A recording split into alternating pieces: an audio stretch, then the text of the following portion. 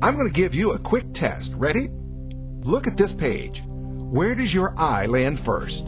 The lead photo? The headline? Is it color that attracts your eye?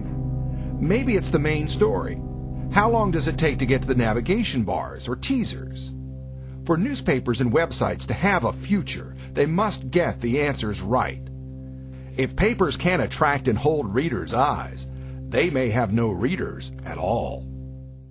There's so much that the audiences need to tell us about what they're looking for and how they're reading. What about online pages? Is it a moving image that catches your eye? A big picture? A headline? What makes you jump to a new page?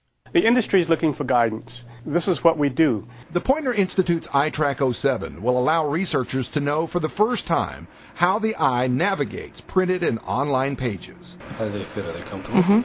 The Poynter Institute's Eyetrack 07 used a carefully calibrated headset that positions a tracking lens over a reader's eyes. Look at the top of this board for me. The tracking program is accurate to within 1/4 of an inch, making it possible to not only know what the reader is reading, but how much they read and what graphic elements attract and hold the reader's attention. Eyetrack 07 recorded the reading habits of 600 newspaper and online users, men and women, across all groups. We're testing 200 readers at tabloids, 200 readers at broadsheet papers, and 200 readers of news websites. This Eyetrack study uses real newspapers and websites, not prototypes. Researchers tested 30 days worth of newspapers. The websites were live and constantly updated. We wouldn't want to test just on one day on the off chance that there might have been a serial killer or a plane crash or something really dramatic in a community that would change the way a paper is read. We have a chunky text, yay! Eyetrack identified more than 150 newspaper and online elements that researchers wanted to measure. Before every day of testing begins, the team scours the day's newspaper and places stickers next to every individual element in the paper. Then, they assign codes to each sticker. And we're getting really detailed. So, for example, every comic, every sports listing, every agate listing for business has a number. Every jump line has a number. Since every component part of the page bears a code, it becomes possible to figure out exactly what attracts a reader's eye. Teams of graduate research students from the University of Florida painstakingly watch the Eyetrack recordings and compile the data about what and how much the reader consumed. 2262. Watch the Eyetrack tapes. Readers' and online users' eyes constantly move up, down, and across printed and online pages. We're interested in location. Is it in the top left hand of a vertical rail, the top right hand of a vertical rail? Is it something that is shown across the top of a front page?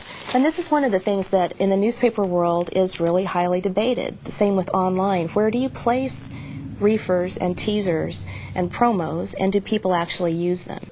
Just as previous Eyetracks have pointed to the importance of color and photographs, Eyetrack 07 may spark the revival of creative headlines. I think that you will see a lot of reaction to words that invite. And it's not easy to write an inviting headline. You can have the same story read by 40% more people with a headline that entices you to get there. In addition to studying the reader's eye movement, Poynter researchers wanted to know how much readers understand and remembered. So Eyetrack 07 includes a second test. Every reader reads one of 3 versions of a prototype story. All 3 versions contain the same information, but each one is packaged differently. The first version of this prototype is told in a very simple form with photograph, headline, and narrative. The second version is a little more graphic. Every last detail of the first version is in this version. Nothing has been added, nothing has been deleted. The final version for print is much more graphic. It has everything to do with journalism. How people consume information, how they comprehend it, is a huge piece of the puzzle. If you can't provide people with information in ways that they can access it, in ways that they can comprehend it, then you're wasting your time as a journalist. And frankly, at this point in our industry's development, we can't afford to waste time. Future Eyetrack studies may look at how TV viewers watch larger and wider screens. We're also interested in how eyes scan smaller handheld screens. And of course, we're interested in other ideas that media companies might have for Eyetrack research.